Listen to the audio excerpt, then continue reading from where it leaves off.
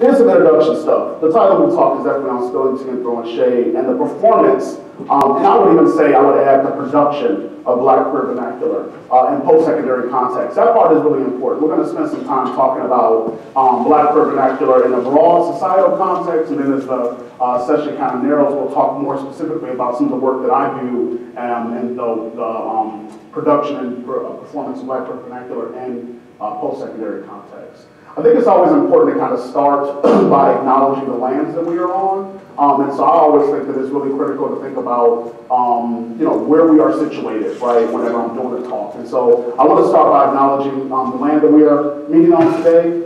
This is the original lands, homelands of the people of the three fires, Ottawa, Adawa, Chippewa, Ojibwa, and Potawatomi Indians. I acknowledge the painful history and genocide and forced removal from these territories, and I honor and respect, along with the GVSU community, the many diverse indigenous peoples that are connected to this land for which we're gathering. I should also say, too, my preferred gender pronouns are, and I tell people this often, they're fluid and flexible. So, and I'll talk more about, specifically in this talk, why that is, right, why I have fluid and flexible gender pronouns. I think we kind of, went here a little bit already, but I always think it's important to kind of start by centering ourselves, thinking about where we even heard these terms, where these phrases and terms come from. And so, for the sake of time, I'll just go ahead and move us forward.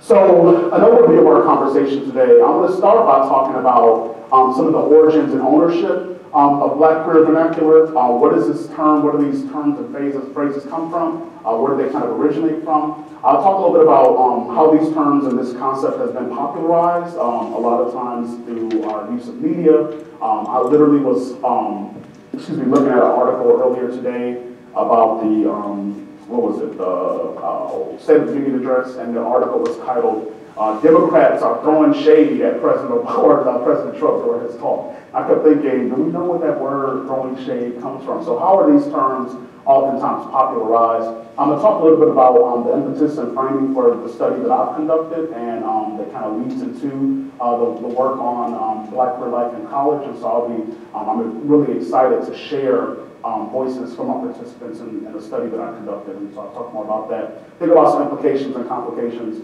because I think that this stuff is kind of complicated at times. And then I'm hoping that we'll have some time for some discussion and definitely for some question and answer.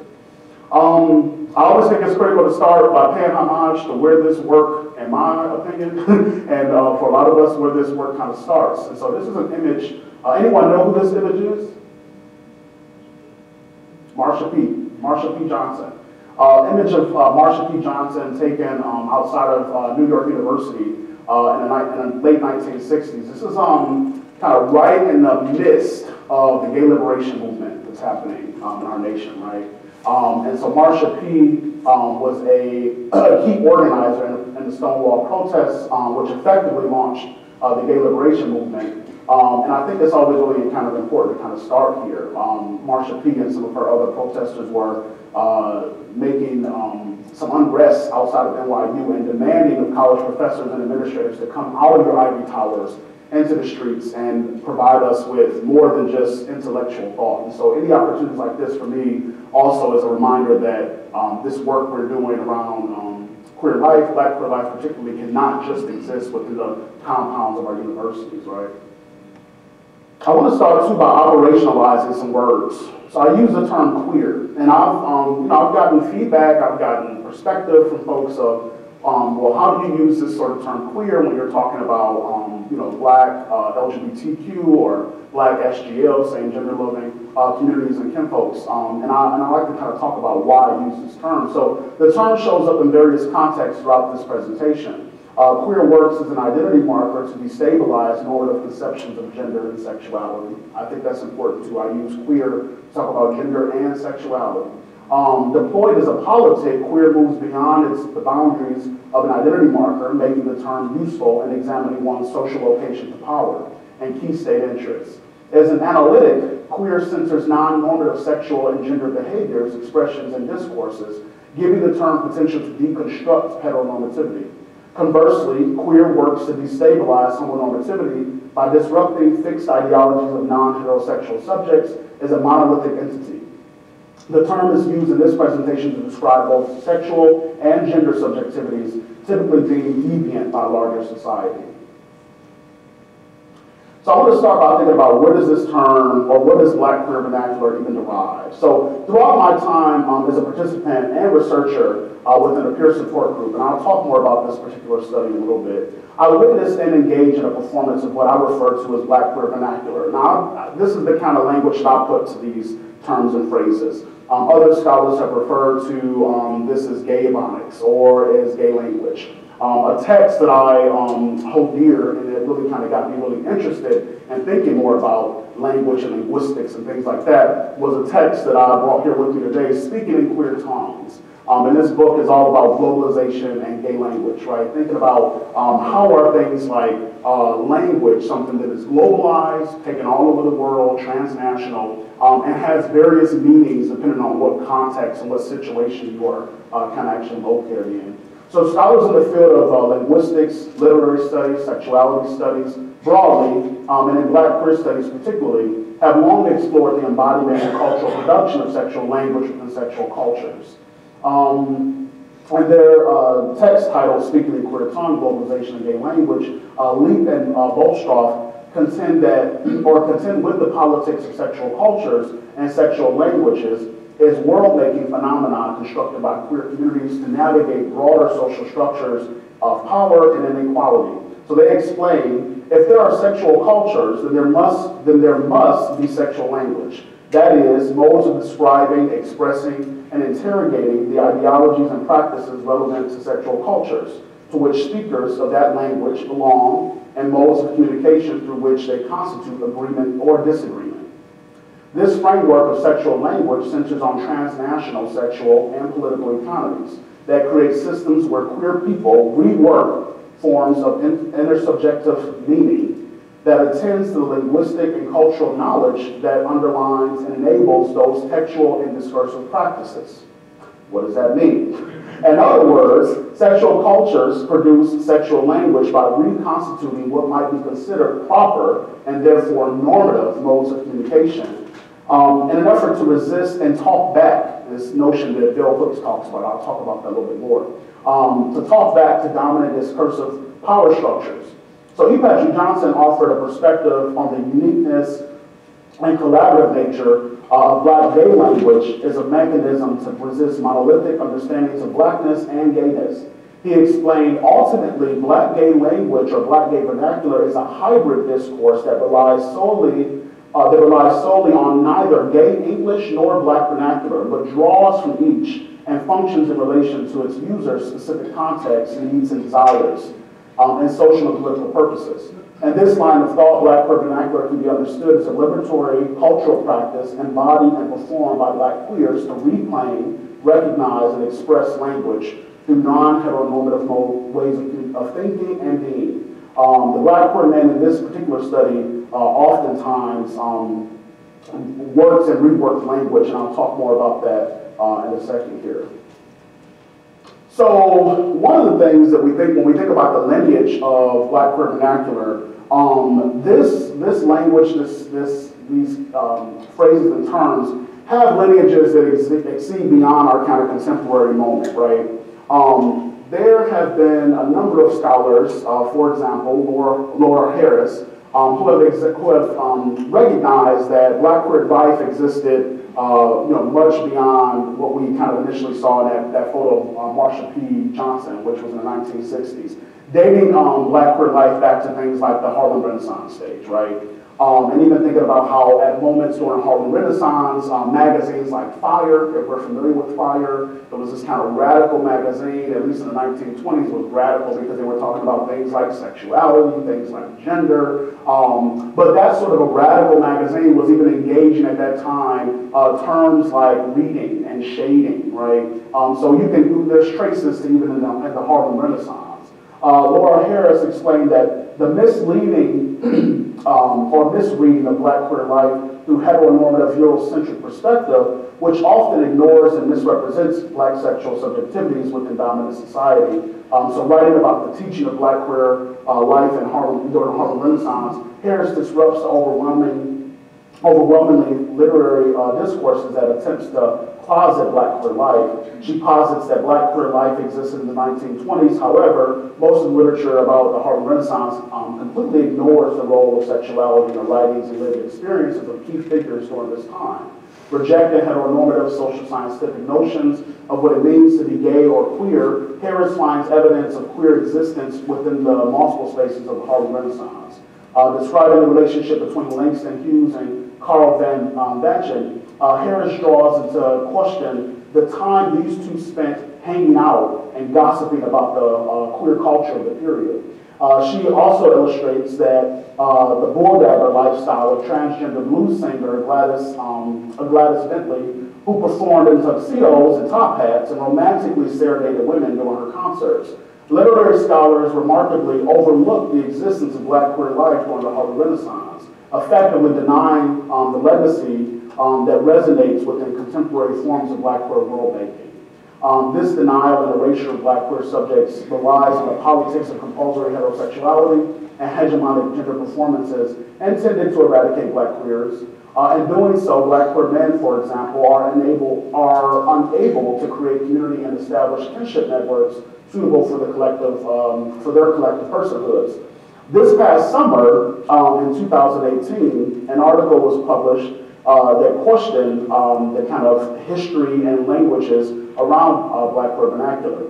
And so this article was titled, "Not Erase Black Femmes in Your History of Gay Language." And what kind of sparked, I think, this article to be written was a tweet that was sent out with this image. Someone was wearing this shirt that says, you know, gay slang was invented by, with the words crossed out white women, crossed out gay men, crossed out drag queens, crossed out, and then black women, not crossed out.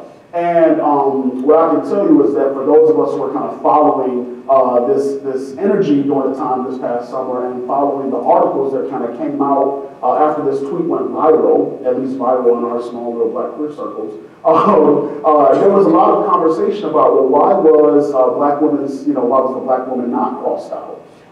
And there's been lots of debate about, well, does black queer vernacular essentially, coincide with some of the language and vernacular and techniques employed and performed by black women?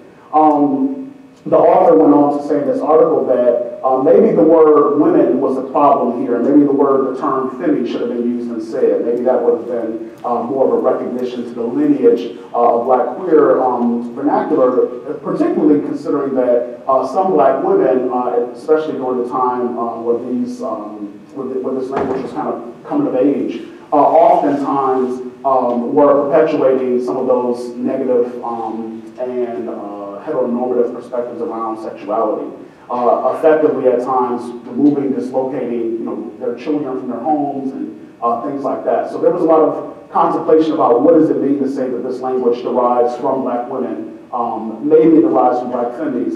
My personal take on it is that no one owns black queer vernacular, is that there is no ownership of these terms and these words. Some of these terms have been used in various meanings and contexts already, right? So the word shade or the word reading already has particular meanings associated to it that don't derive from any one community. But I think what the interesting piece that at least for me, tweeted back at this person was, however, black queer vernacular does have its roots and some connections to black feminine performances. And so I thought it was really kind of important to incorporate this tweet and thinking about the lineage of black queer vernacular.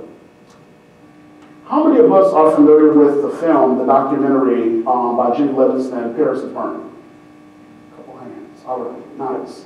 So one of the things that I love about Paris is Burning is that, number one, it's a documentary, and I oftentimes show it in class. I think I showed it in my theory class this past year. Because I think it does an awesome job of really kind of demonstrating what gender performance could look like, does look like, and what the future of gender performances might look like. Dorian Corey, who's one of the main ball dancers, ball performers in the film, really does a good job, I think, of explaining and breaking down this concept of reading. And so I'm going to let Dorian Corey take on this perspective for us and give us her perspectives. Shade comes from reading. reading came first. Reading is the real art form of insult. Now you want to talk about reading? Let's talk about reading. What is wrong with you, Pedro? Are you going through it? You're going through some kind of psychological change in your life? She went back to be a man. Oh, you went back to being a man. Touch this skin, darling. Touch this skin, honey. Touch all of this skin. Okay? You just can't take it. You're just an overgrown orangutan. You get in a smart crack, and everyone laughs and kikis because you found a flaw and exaggerated it, then you've got a good read going. I am a person just like you. You cut me, I bleed the same way you do. I bleed the same color. If it's happening between the gay world and the straight world, it's not really a read, it's more of an insult, a vicious slur fight. See, there go my sister right there. She don't even want to even admit that she my sister. She a bulldog. But it's how they develop a sense of how to read. That's my husband right there. And that's my girlfriend. They may call you a faggot or a drag queen, you find something to call them. But then when you are all of the same thing, then you have to go to the fine point. In other words, if I'm a black queen, you're a black queen, we can't call each other black queens because we're both black queens. That's not a read, that's just a fact. So then we talk about your ridiculous shape, your saggy face, your tacky clothes. Let me put you on down. Yes, No pump. Yes, No motherfucking pink girls. What? She wears more makeup than my mother. Then reading became a developed form where it became shade. Shade is, I don't tell you you're ugly, but I don't have to tell you because you know you're ugly. And that's shade. So one of the things that I really appreciate about Paris's Verde, not only does it do a good depiction of ballroom culture. Anyone, are we familiar with ballroom culture in some capacity? Not necessarily ballroom culture like, you know, us kind of doing the waltz, right, and learning how to dance and things like that. Though dance is absolutely a part of ballroom culture. Ballroom culture is this kind of underground queer life, queer world, right? We probably are very familiar with the more popularized versions or capacities, at least, of ballroom culture, which exist in shows like RuPaul's Drag Race, for example, and other types of drag culture, drag shows.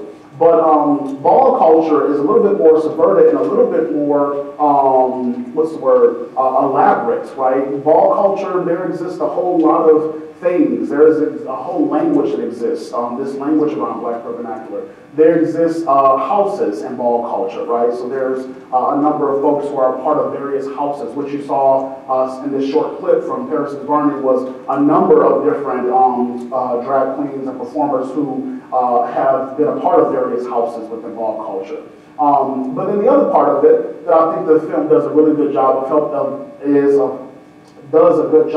helping us understand what some of these very particular terms and concepts look like, what they mean, how they are actually enacted, right?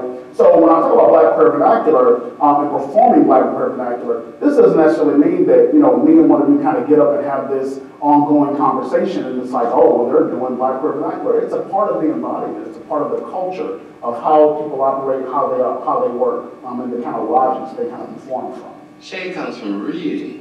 So another more contemporary version, I think, where Black queer vernacular is really kind of depicted is in the TV show on Pose, or on FX called Pose. In this show, which actually depicts or tries to do a good job of taking Paris's Burning from this late 80s, 1990s context and putting it into a more contemporary context and then elaborating on it by providing a whole season, and come this summer, a season 2. But it does a good job again of really kind of showing the world what this whole ballroom culture is about, right? And this final episode of Pose, one of the key figures in the show, Electra, who was actually one of the house mothers, and that's a concept and term that I'll talk a little bit more about later. One of the house mothers is taking on this task of what some of us refer to in Black vernacular, reading for filth. So to read for filth is kind of this, I guess, additional layer onto reading. When I talk more about my study, I'll get into more of the kind of details of what the purpose of this sort of vernacular is, but I wanted to kind of start by demonstrating and showing us what these performances might look like. So we'll take a look at Karma, a lecture. What are you doing here? Is there a tired old bitches on Geritone category tonight? I'm here to walk with my house. Not much of a house with only one bitch in it. More like a studio apartment. Didn't you hear the news? I'm walking with the House of Evangelista to help them win a trophy or 10, but mostly to destroy you. Aphrodite, I've got no beef with you. You may go and stay if you don't mind the sight of blood. I've got nowhere to be. Good. Then you can hear the disappointment in my voice as I count up the ways in which I've clearly failed as a mother. Look at the fruits of my labor. A foolhardy chump who makes her living on the pole, and a brainless wonder who thinks the way to get cursed is to stick Charmin in her drawers or to inject cement into her derriere. House of ferocity? You two are about as fierce as my morning cornflakes. You may have left my home, but you can't leave me. I'm in your mind. That voice saying, you're not good enough, little girl. You're not smart enough, or tough enough, or glamorous enough to make it in this world. And that little voice is going to eat away at you like termites until your whole pathetic house comes crashing down. You think you're on the road to being legend, but you couldn't make it from here to the door without me pointing the way. You're nothing but a bag of rancid, rotting meat. Well, take a long last look at this filet mignon. I doubt we'll be conversing ever again unless I take a sudden interest in dying of boredom. Little Poppy, I think you've suffered enough for your sins. I'm sure I can convince your mother, Blanca, to take you back if you're willing to grovel a little. I don't really know what that means, but I'll grovel all night if I had to. Get your own damn drinks. Feeling like a big man now, huh? Cubby, Lamar, one chance. Get right with Evangelista or die on the vines with these withering weeds. Let's go. Oh, traitors, all of you.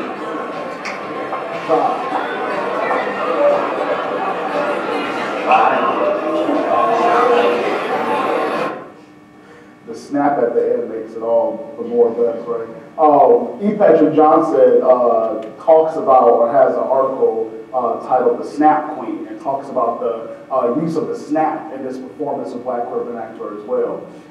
And this scene, though, what we witness is really essentially what reading is, what reading looks like.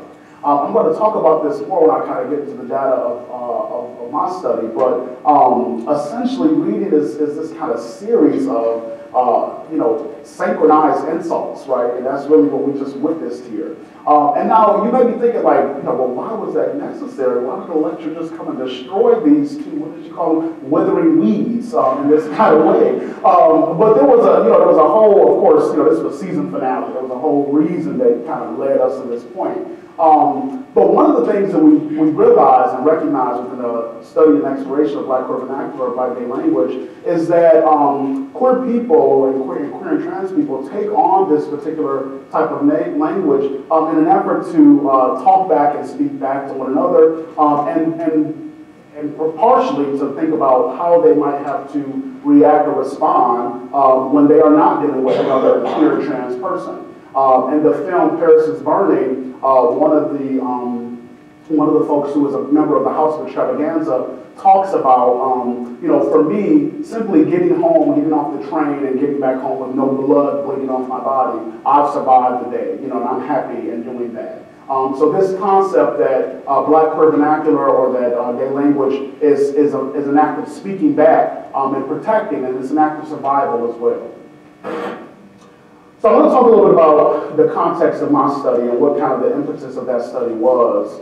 In 2012, Stacey Patton wrote an article titled "Who's Afraid of Black Sexuality?"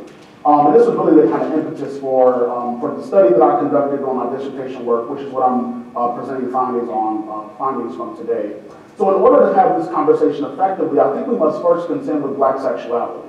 Patton dissects the pathologizing scholarship on Black sexuality within academic research, calling into question the role of Black respectability politics, anti-black racism, and heteropatriarchy as key factors that diminish critical scholarship on black sexual subjectivity.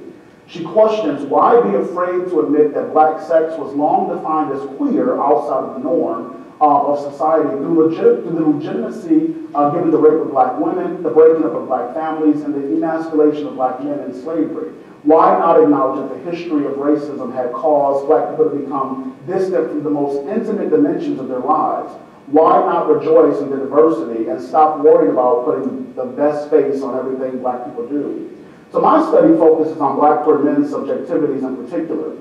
Given my interest in this community's navigation of black masculinity, racialized homophobia, and survival strategies, specifically as black queer men live through and survive through the global HIV/AIDS pandemic, is the fastest growing demographic of new transmissions, even still today. I think it's always important to remember the HIV crisis and pandemic is not over. It was not a thing of the 80s that went away. It is still very prominent, prevalent, particularly in black queer circles. So this article, coupled with my having recently joined a peer support group during the time when this article came out, was really the impetus for this study, which really focused on black queer world making. I think that's really important. I think about black queer vernacular and other types of gay language, Avonics, as productions of world making. This is how people are actually forming and creating their own life worlds, right? So a little bit of the context of the study in which I'll be talking about kind of moving on in this talk here. So the peer support group that I worked with, it was a peer support group for queer trans men, a very dynamic and diverse group made up of students of all different racial, ethnic backgrounds, and kind of across the spectrum of queer and gender performances and embodiments. So as long as people identified in some capacity as gay, queer, bisexual, trans, as a man, they were able to kind of participate within that space. I joined the group as a participant in August of 2013 and began collecting data shortly thereafter in October of that same year, once I received Institutional Review Board approval. I met weekly with the peer support group on Wednesday evenings from 6 to 7:30 in the LGBT Student Services office at the institution. And since the institution where I collected this data is a large Midwestern research institution. These are some images from the spaces, locations where we actually met on a weekly basis. I conducted data collection over a course of 22 months. In the second year of the study, the group actually chose to move from out of this location where you can see there was the computer tables and some chairs and things like that, into the first floor of that LGBT Student Center office, which is where the library was housed. I think that was very important, and as I move forward with this presentation, you'll understand why that move was important. And kind of think about those images that you see here. This room, where the study first started, had a large fluorescent light overhead, kind of really gave me this feel of it being kind of clinical, and there was some talking back from participants about that as well. Long and short, this is the kind of context in which the study derives from. One of the main theoretical frameworks I use in this work is looking at intersectionality. And I won't go into details here, but I'll just simply say intersectionality has these kind of three layers of analysis, right? Structural systems analysis, political analysis, and representational analysis. Kimberly Crenshaw really argues that in order to understand the intricate pieces of how people's lives are actually interconnected and the multidimensionality that exists, we have to analyze for power. It can't just be about thinking about we're multi-layered, and so therefore, yes, I'm a gay, black man, this and third. But what does that mean in connection to key state interests and power, right? What does that mean in terms of being marginalized? How is marginalization compounded by way of our multiple intersecting identities? And so that was a kind of key framework that I used to do analysis for this data. I'll talk about the term world making. What's important to know is that I simply use this word to think about a number of things. I think about counterpublics. How are we creating counterpublics and counter spaces? Jose Nunez talks about this theory of disidentifications. And Nunez says that the theory of disidentifications is central to understanding the labor that queers of color endure as they create new politics, possibilities, and futuralities. This cultural phenomena, which Nunez refers to as queer world-making, are oppositional ideologies that function as critiques of oppressive regimes of truth that subjugate minoritarian people. Almost immediately during my time as a participant in this peer support group, I began to realize that the group members were actually engaging in world-making practices, which I will speak more intimately about shortly here. Let me do some of this so that we can get to the good stuff. So I'll talk a little bit about my inquiry methodology. This study that I conducted for my dissertation work used naturalistic inquiry and critical paradigms. That's really important. For me, it was important to utilize methodologies that I thought would put me in close proximity to study participants to be able to truly engage in the cultural phenomena, not just solely witnessing, observing, and taking notes, but also being a participant within that group space. And so I used critical ethnography espoused by Karsbecken, Diesel Madison, and other scholars and methodologists. The particular methods I engaged was participant observation. I used priority observation techniques to think about the specific experiences and world-making practices of the Black queer students in that group. And then I did multi-layered data analysis where I used both methods consistent with ethnography and then also pulled in some additional methods for analysis where I was doing a technique type called thinking with theory, where you are actually using the literature, the theoretical framework to do the analysis of the data. So that intersectionality, Black queer studies, Black queer frameworks actually led and guided my analysis for this work as well. I think it's also important to talk about some of the pieces around quality criteria in terms of critical ethnography. So I did a number of things to ensure that that this study was robust and that it maintained its its ethical and research interests. So I used a digital recorder to capture verbatim speech acts. I used field notes to jot down throughout the description, to jot down thorough descriptions of what I was witnessing and participating in, including participants' expressions, their verbals and nonverbals, laughter, anger, and other types of emotion. I engaged in reflexivity by using a journal to write down and think about how I was feeling, what I was thinking, and how the research process was impacting me. And I sometimes even did these things just kind of at the spur of the moment in my car, leaving the peer support group meeting, on my way, to another location or something like that. But I used this journal oftentimes, and I talked about the multi-layered analysis that I conducted already. This is a breakdown chart of the actual participants from the study, and I'll be talking about the findings from these participants. Some of the things I think that are important to highlight. The participants in the study were a mix of both graduate and undergraduate students, most of which, as you can see from the class standing, were graduate students. Only one undergraduate during my time with that collection. But in terms of the larger group makeup, the larger group did have a fair amount of undergraduate students. Students identified their gender identities in multiple different ways: gender nonconforming, gender queer. Some of them did use and kind of ascribe to more confirming terms like man or being masculine. A number of them referred to their sexual identities as being queer. And I thought this was really interesting because even in our conversations about the term queer, and when we're talking about Black communities, sometimes people think that term is not necessarily embraced there, but for at least some of my participants in this study, the term queer was a word that they embraced. And they ranged in terms of their activity in the membership of the group. Most of them were highly active in the group for 2 years during the time I collected data. A number of them were moderately active. And then I've also included, because this is a critical ethnography, and that includes me putting myself intrinsically into the research process, myself in this participant profile as well. So the study yielded four key findings. I'm going to only focus on two for the purpose of our talk and the remainder of our time today. And that is, of course, performing Black queer vernacular and how I witnessed that and what that meant during this time in the peer support group. And then I'm going to also kind of touch on this piece around transgressing normativity. I think that's important, and it goes hand in hand with why Black queer folks sometimes perform Black queer vernacular. So, what I want to do here is actually I have a couple audio clips. I'm going to play the audio clip. You can also read alongside as well. But I'll start by... Catfight? Right, so that turns into, so not all performances turn into catfight. When it turns into catfight is when they're shades. Okay. Because like she got other words. Right. That means that shade. So again, like y'all, shade. What shade is the art of the insult.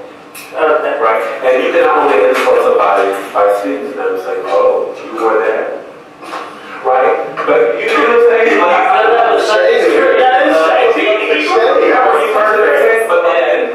I'm just trying to demonstrate what shade is, right? And so you can do shade without saying a word. And a lot of times they're not talking while they're performing. It's enough for them to be moving their bodies in all this way, so they don't talk. Do you have a clip of that one where the woman, they were performing and somebody asked us? Okay, there we go. So in this sequence, Angel, who's one of the study participants, educates other group members and study participants as to what it means to throw shade or to be shady. He explains how bowl dancers and ballroom performers are often self-identified as butch queens, which is just another term for black queer men, or black queer folks who have a more masculine performing identity, throw shade to one another or to one-up their opponents within a competition. He explained that this sort of shade is performed non-verbally. Rather, butch queens use their bodies to undermine their opponent on the dance floor.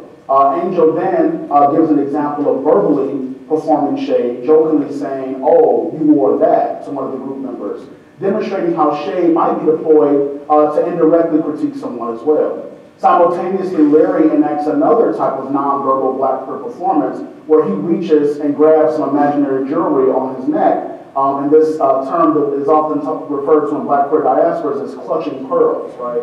So it's kind of like this gasp, like, "Oh, I can't believe you just said that. You wore that." Black queers have used this dramatic act to emphasize something that has been said or done, in this case, emphasizing Angel's perfectly executed shady comment. The conversation continues by Angel explaining how shade differs from reading, another concept frequently employed by those performing black queer vernacular. And this next short clip from my data, you'll kind of get an idea of what those differences are that Angel refers to in terms of shade and reading and how those are similar and different. The interesting thing about shade and what differs it from reading, and that's another level of shade, right? Shade is indirect, but it's intentional. You see how I said, "Oh, you wore that"? Mm-hmm. I didn't tell you you look bad. Right. What did I tell you? I said you wore that. So I'm insinuating that you look bad, right? Because really good shade, you never say directly what it is. Right. Never. It's like very practiced passive aggression. Completely. So you have that.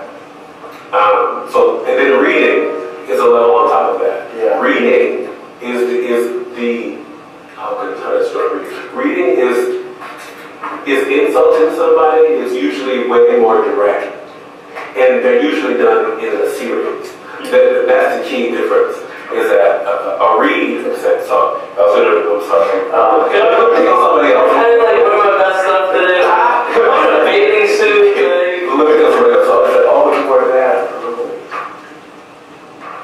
So if I were to read now, I would say, "Oh, okay. So how's that job going at American Apparel?" "Oh, I see you're not quite there yet." So you actually got that outfit where now?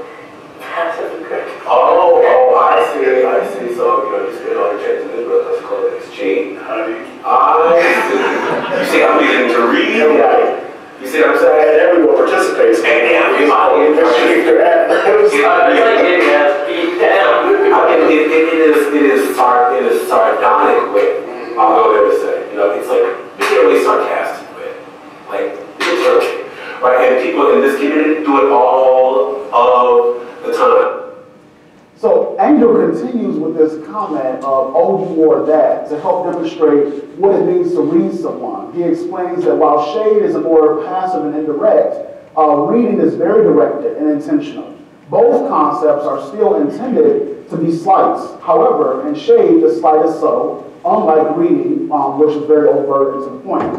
Luke, the group facilitator at the time, suggested that shade was a form of passive aggression, to which Angel agrees. As he mentioned, shade is more about what is not said rather than what is said. In this example of reading, Angel demonstrates how one might launch a series of insults. In this case, critiquing someone's clothing and employment, right? Working at American Apparel. Having learned the language of Black vernacular myself, I add to the conversation how others might join in on the reading and throwing additional slights. One group member equated the experience of being physically assaulted, or as they was referred to as getting your ass beat down. This sequence exemplifies the performance of Black vernacular is the tying together of language, dramatic expressions, and exaggeration. So Black queer men find utility in Black vernacular and put the language to work in similar ways as Black Americans have in playing the dozens. Have we heard of this concept before, playing the dozens?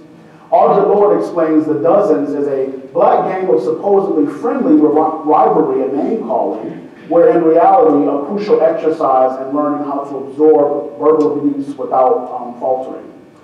Just as black folks, especially Black youth, play the dozens by jokingly insulting one another as a way to build resistance and protection against actual verbal assaults, Black queers throw shade and read one another in preparation for what they might experience in the outside of Black queer spaces.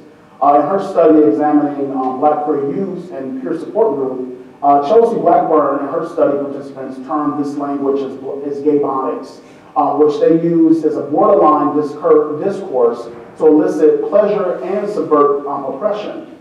Blackburn's participants deployed gaybonics as an intimate language used amongst predominantly Black queer communities, just like participants in this study.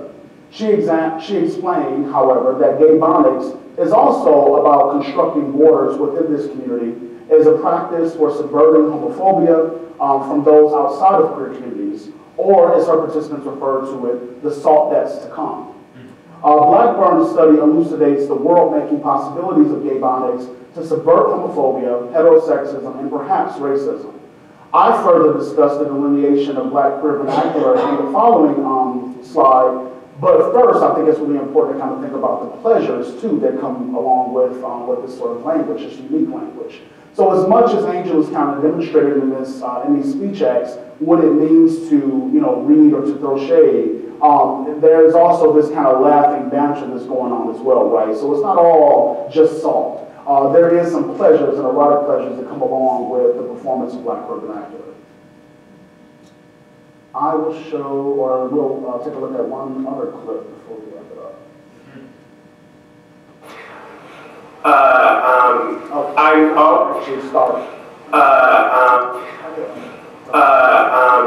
I'm always thrown off by being in a clinical space.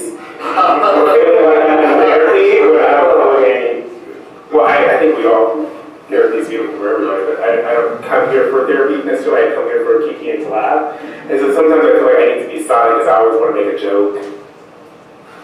And that's probably not always appropriate. But I do come here for a Kiki, and I want to be clear about that.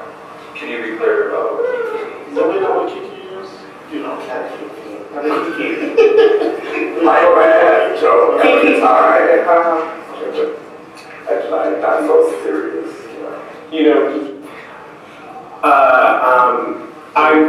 I'm always thrown off by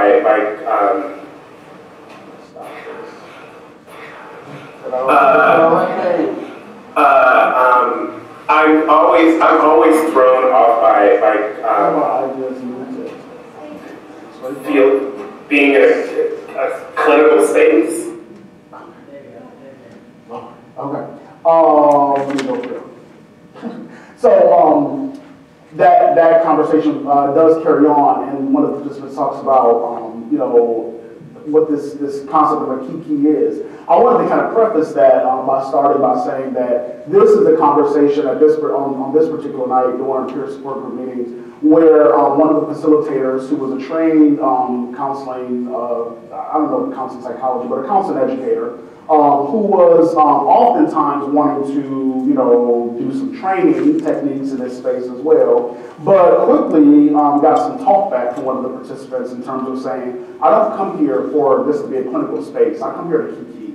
And that was really important too. This was in the first year of that study, where I mentioned in that study context photo, we were in that room that had the big fluorescent lights. It felt like a clinical space. And so having the physical location feel like that, and then having a facilitator coming there with all of these counseling techniques and wanting to kind of use this space as a space to, encourage some, maybe some micro-counseling techniques, which is important, but students oftentimes being a little resistant to some of those techniques.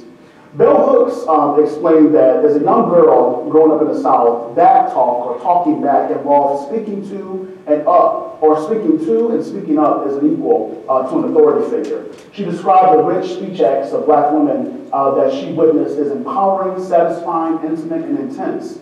Hooks theorized that talking back was a revolutionary politic that black women deployed to reject silencing inherent in patriarchal capitalist societies like that of the United States.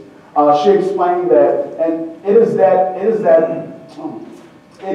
act of speech, of talking back, that is that is no more gesture of empty words, that it is an expression of and a moment movement from object to subject. The liberated voice, she referred to it as. This liberatory voice embodied or embedded in the act of talking back is explicitly and exactly a consequence of Black queer vernacular and showed up in the speech acts of participants in the study. Participants often deploy similar liberatory strategies that Hooks brought to light through their use of Black queer vernacular. Participants talk back to the institutional norms and systems of dominance that attempted to control and tamp down their Black queer embodiments and performances. This example was one of those situations where participants talked back to a study facilitator. I'll talk a little bit about this finding around transgressing normativity as well. Yeah, you could file, yeah, that's right. So I do enjoy knowing people who are in relationships, but they don't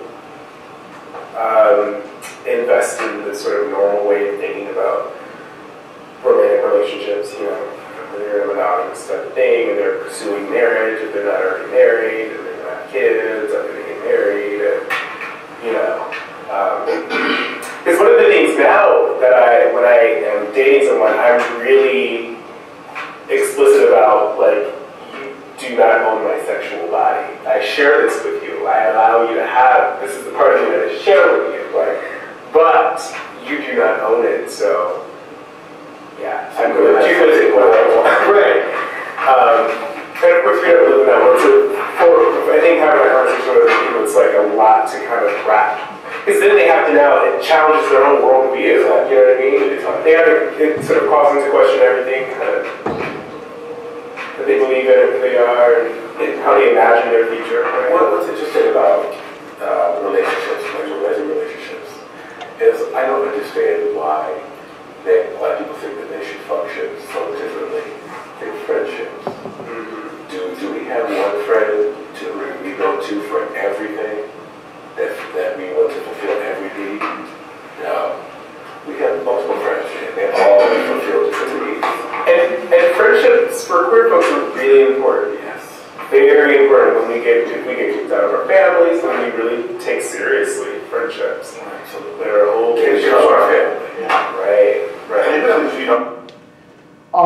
This talk around transgressing normativity for me, this finding was really important. A number of the kind of speech acts that came out of this particular night's meeting, and then a number of others as well, where participants thought it was really important to kind of speak at the realities that romantic relationships, intimate relationships, and partnerships and queer communities look different. They function different. They are not necessarily wanting to aspire to this, kind of space and place and epitome of monogamy, right? But there is oftentimes, as Angel says, just how we have a number of friendships and friend communities and networks that, we don't always rely on one friend for everything. The same kind of notion plays out for some participants, at least in this study, when it came to their intimate partnerships and relationships.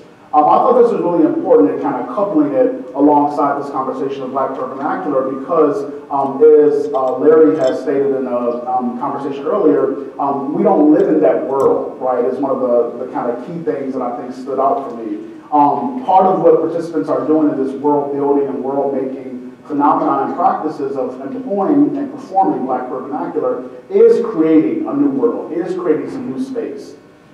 One of the things that I think is really critical around implications and complications for the work that we do in higher education, the work that we do in our society in terms of embracing more people and embracing new perspectives, is thinking about how might we create and help folks create counter-publics and counter-spaces. And particularly for this work that I'm doing, I'm really interested in the creation of Black queer space on college campuses. So queer space refers to the placemaking practices within postmodernism in which queer people engage, and then also it describes the new understandings of space and enabled by the production of queer counterpublics. The placemaking practices of Black queer space can be thought of as the placemaking practices that Black LGBTQ people undertake to affirm and support their non-normative sexual identities, embodiments, and community values and practices. For me, creating Black queer space in college means designing structures that affirm queer students of color in particular, as they work to reconstitute their life worlds, allowing students to have freedoms and explorations that do not prohibit their varied sexual, racial, and gender knowledges and embodiments. This requires post-secondary institutions in our services to be innovative and intersectional as we move forward in the 21st century.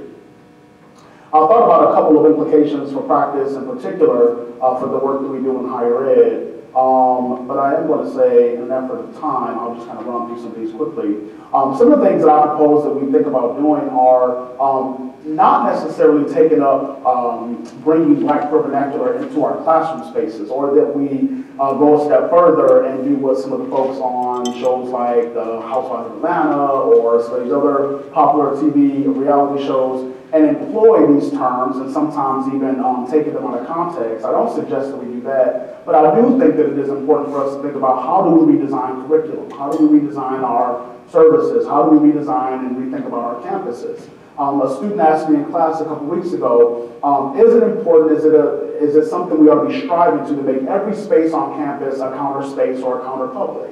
My response is not necessarily, right? I don't know that every space can be a counter space. I don't know that every space on campus is going to be a space where students feel safe and okay and vulnerable to perform their natural tongue, like Black vernacular, for example. But I do think that we can be doing some work to constantly pushing the borders and the boundaries of what is normal for college campuses, so that we might, think about those who are part of non-monolithic entities like Black queer students.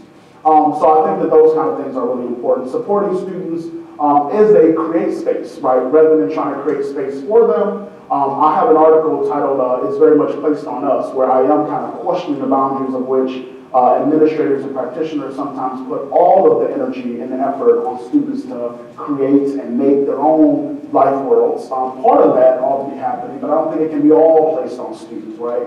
And so part of what I suggest is that we think about how we might redesign and re-articulate some of the things that we already do so that we can support students in their space-making practicing efforts. And one of the things, of course, is also think about increased support for student services and programs. In terms of implications for and complications for research that continues to focus on Black queer world making in post-secondary context, looking at things like kinship, queer language, and Black sexual cultures. A lot of our work in higher education research around queer or around LGBTQ students oftentimes starts and stops with student success. It starts and stops with campus environments, but we rarely get into the real nitty-gritty of how our students actually living their lives. What are the kind of things that they're learning and doing as a part of their cultures, right? And so for me, this work around Black sexual culture becomes really important, and I think it's an area that I want to, and I would encourage others, if this is an area of research or interest for you, to think about how do we think about, or how do we continue to make sense of research that goes beyond the kind of typical. Challenging dominant narratives of LGBTQ students and their populations, and then of course, racialized homonormativity. This is one of those concepts that is oftentimes understudied. We think about the queer community or the LGBTQ agenda as being one, big umbrella community, one umbrella term. But in actuality, some of the things that we do might reify homonormativity, this concept that all queer people or all trans people are the same. And so therefore, when we see performances, embodiments that don't look like or are not recognizable to who we think, then we oftentimes think, we kind of get a little unsettled. And there's also a racialization process that happens alongside that as well. So having more research, it also thinks about what are the racialized homonormative perspectives of students, how do those things get carried out by the practices that we kind of commonly do and undo in higher education. And so I think that's also an area of research. The last thing I'll say before I open up for questions and thoughts is that the performance of Black Queer Vernacular for me is not just about legibility markers, because I think that's a big part of it, is that we're oftentimes able to kind of recognize our kinfolk in a space, right? If I hear somebody talking about spilling tea, I'm like, oh, they must be the kids too. Or they must be on my team. But so it's not just the legibility marker piece, but it's also understanding that this sort of language and other sorts of sexual languages play a critical role in survival techniques for minoritized people, right? That this is not just about, kind of being shady or kind of being insulting towards one another within the community, but also thinking about how are we preparing and protecting ourselves and our kinfolks for what might be to come. As one of the participants said, the salt that is to come. So that's all that I have. I'm going to now turn it over for questions and thoughts from you all. So, thank you.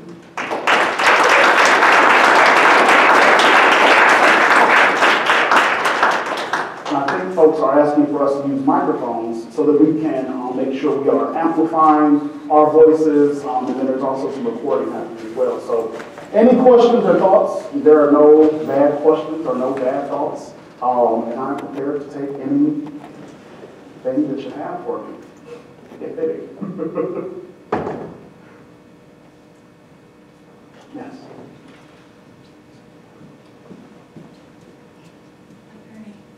No, it's okay. I pretty loud.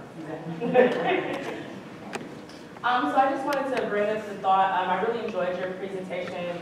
However, as you were talking about everything, something that really stuck with me is that, like, when you're talking about performing Black queer vernacular, is that for me, a lot of this is just like Black vernacular in general. Like, this is how I communicate with my friends. So I know when I heard about this event, spilling tea and throwing shade, I'm like, no, that's what I do. Like, this is how I speak. And so I just wanted to bring up that thought that, a lot of this, granted, I did get a chance to see Paris is Burned earlier this year, and kind of understanding where some of that stuff comes from. A lot of it for me is like, this seems like it's like my vernacular as well. It's just as a Black person. So I just wanted to hear your thoughts on that as well. Yeah, that's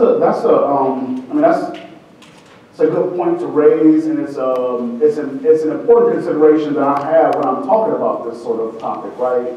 As I had mentioned earlier, I don't think that that these terms, these phrases, this concept is owned by anybody per se, right?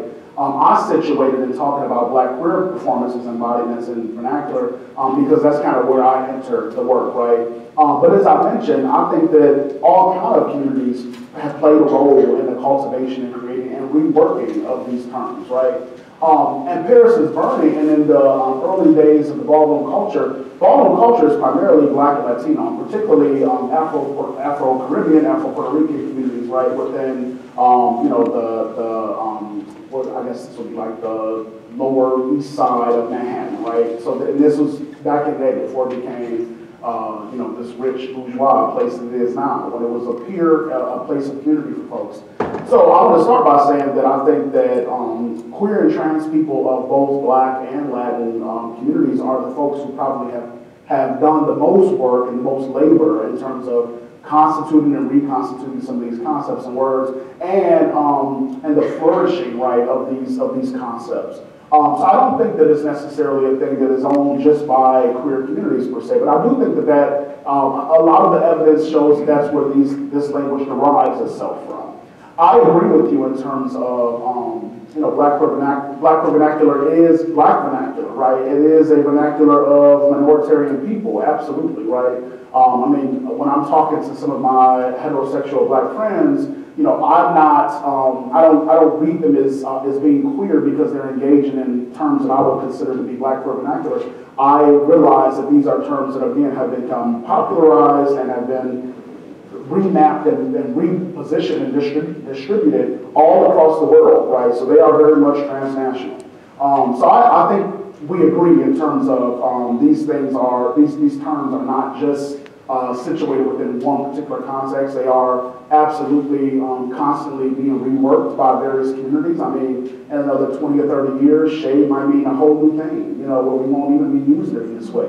It's fascinating that right now, right, in like 2019, 2018, we have news reporters and folks, anchors on TV saying throwing shade. That becomes a common term. That was not a common term, right, in the 90s when you were watching newscasts. It definitely was not a common term in the 60s. But somehow it's become a common term. I think part of what I wanted to do here is just help us understand where the lineage is and the kind of markers of where these words are coming from.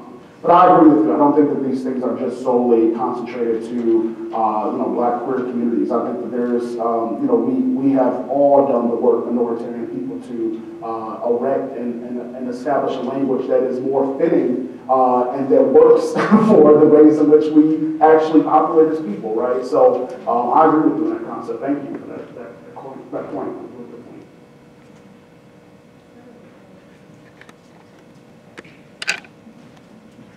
Questions, thoughts, perspectives, points, whatever it may be. You want to just have a quick key too, that's cool. Yeah, always. So yes, thank you so much for this life-giving presentation as a member of the Black queer community, as a staff member as well. We need these spaces too. That's why I try to convey to students, like, y'all need these spaces, we need these spaces too, so I will be up in your meeting. But I guess I just want to get some of your thoughts on what the implications are for Black queer vernacular entering the mainstream space. I mean, we see what happens historically with Black and Latinx, Afro-Latinx creations entering the mainstream sphere, dating all the way back to jazz and rock and roll and blues and all of that, right? I think J. Cole actually had a point a couple of years ago where he was like on iTunes and the whole jazz top 10 was all white. And like, who would have fathomed that, back in the 20s? Right. So yeah, I mean, I think it's beautiful that, we've been able to curate our own cultural experiences and our own world making as you use it. Do you think that it's just gonna naturally continue to evolve? Like, what direction do you see it kind of going in? I mean, I'm just curious to thoughts, because I think about it all the time. Yeah, no, that's a really good question, and I appreciate you offering up the perspective and really engaging the concept of cohabitation, because that's really what we're talking about, right?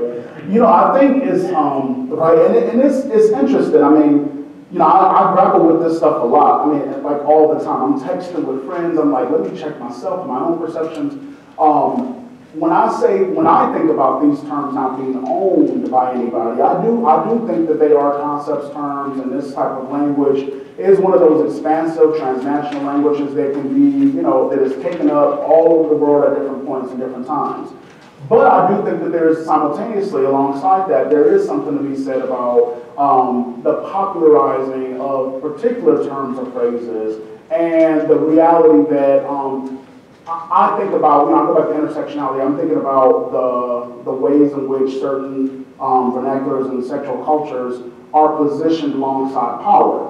So, for example, what does it mean that Nene Leakes, who is a prominent figure, a heterosexual Black woman, utilizes Black terms that might be considered to be Black vernacular all the time? Talks about throwing shade, spilling tea, want to have a kiki, and this and the third. Right, the gag, the gaga, all of these kind of terms that we oftentimes hear deployed within these communities, but has done and said and performed in some very, nasty ways towards black queer people on the show, The Real Housewives of Atlanta, and, you know, not that that isn't reality, it's reality, but even in reality, like in some of her engagements with other people, sure, she's had a prominent role on shows like, you know, High School Musical and things like that, but, you know, what does it mean that some of the same folks who are employing these terms have also been, you know, guilty of, right, regurgitating, perpetuating homophobia, heterosexism, and heteropatriarchy. So I think it's something to be said about, you know, some of these concepts are never going to probably leave our community. You know, for example, I think about, you know, there's a litany of terms that that are oftentimes, you know, people still just have no idea, right? You know, in the queer community, we oftentimes use the word trade. People know what the word trade is? Or heard that term before? Yeah, you know trade. So the trade is a concept, really, a way of thinking about what might be the most, I don't know, masculine, right, type of, right, butch, right, sort of performance, right? Usually trade is embodied by some sort of, you know, a male body or a male figure, you know, thought to be, you know, kind of almost like a thug, almost, right? Problematic in some ways, absolutely, but this is a term that I don't think is going to become popularized because we're never going to stop saying men or stop saying, you know, masculine men. We're not going to start saying trade instead in terms of our popular media. But I do think there's something to be said about, you know, how do certain terms become co-opted and by who co-opts them? And then what is their purpose in co-opting them, right? You know, is it okay that Pose has brought back a film, a documentary from 30 years ago, literally what people have, you know, passed on, are no longer with us, some people are still with us, and have been very insightful in the creation of that film. But what does it mean that that sort of show has kind of brought back to life some of these kind of key concepts and popularized ballroom culture, which is still a very much underground sort of community, right? I don't know. I don't know that there's a, you know, that there's a right answer for some of these things. I don't know that I'm at a place of saying, well, nobody can use these terms unless they're X, Y, Z identities. Because I just don't, you know, fall into those sort of identity politics personally. We all realize though that terms have meanings, they are given new meanings by various particular people, and with that, there are going to be sometimes things we have access to and sometimes things that we don't, right? Two women can, you know, refer to each other as the B word, and that be okay in certain circles, and for me to do it would not be okay, right? Same thing as some black people refer to each other as the N word, and that's okay in certain circles, and other circles it's not. I think the same way about terms that are within this black vernacular, right? You know, do it at your own risk. If it's not already a part of your vernacular, a part of how you communicate with your circles and your groups, you probably, you know, should leave it not a part of that. But if it is, then, you know, let it be that. But just recognizing at least where the lineage comes from, right? I don't know that some of these newscasters realize, like, throwing shade comes from, you know, 1960s ball culture in New York. You know, especially when you start talking about the politics of what does it mean that mayors in New York City have purposefully disrupted communities to you know, deconcentrate queer community and queer life within New York City. You know, what is the impacts of that meant, and how is that, you know, the de-evolution of black queer life and black queer vernacular. So I think that it's a mixed bag in terms of how people may choose to engage certain terms. I think, you know, again, I just kind of say go at your own risk. Realizing where the lineage comes from, though, I think is very critical. Thank you. Any other final thoughts? Perspectives, questions? Agreements, disagreements? I was hoping to do some group discussion, but we're not going to do that. So that is all that I have. I am so grateful for you all being here, and I will stick around if there's any questions that you have for me at all. Thank you so very much.